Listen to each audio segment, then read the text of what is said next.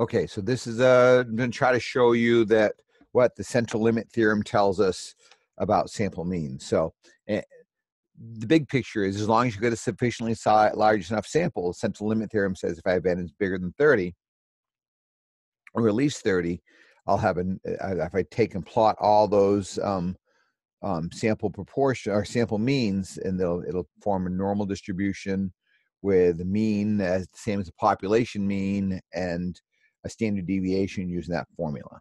Okay, so this applet, so to show you this and try to illustrate this applet works pretty well. A couple of concerns I have about it: it'll only let us go to sample size at 25, so it's really not quite big enough for the central limit theorem to hold, but it works really closely. So they start this applet off using a normal curve. I'm going to make that would be too exciting to say, oh, the distribution of sample means will be normal, because I start with the normal population. So here's a right skewed distribution.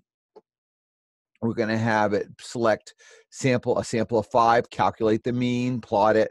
Then it's going to calculate a sample of 25, find the mean, plot it. And I'll have it do a couple of rounds just so you can see. So there's 5, calculated the mean and graphed, plotted it. And it's doing a sample of 25, plotted the mean, captured the mean, plotted. Notice that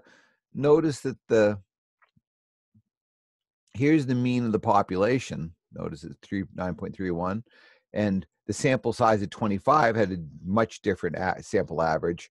The sample size of 25 was pretty close. That was just luck of the draw.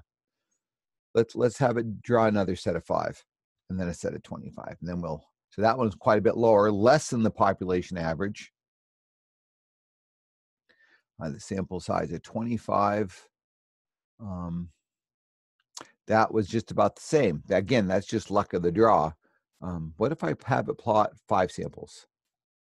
Okay, a lot of variation, not so much variation with a sample size of 25. The other thing I want you to notice, here's the population mean, 9.31. The samples of size 5 had an average of 5.86, whereas the samples of 25 had an average of 6.43. Still lower than the population mean. What if we have a sample 10,000 samples? All right, so what I want you to notice is, now so this is the average of all those averages, the averages of all those sample means. For the size of 5, we had an average of 9.32. Compared that to the population mean of 9.31, really close. Look at the samples of size 25, it's about the same average. Now, so that's not exciting. That wouldn't be anything that would, it's kind of cool, but and it's useful to have that. It works this way, as you'll see when we study chapter 7 in confidence intervals. But notice how this data is spread. So I've said the distribution of sample means is normal. It has a mean that's about the same as the population mean. Now the standard deviations are where these gonna be different. So what I'd like you to do is let's see. Let me get my board working here. I'd like you to think about. Let me get the annotation going.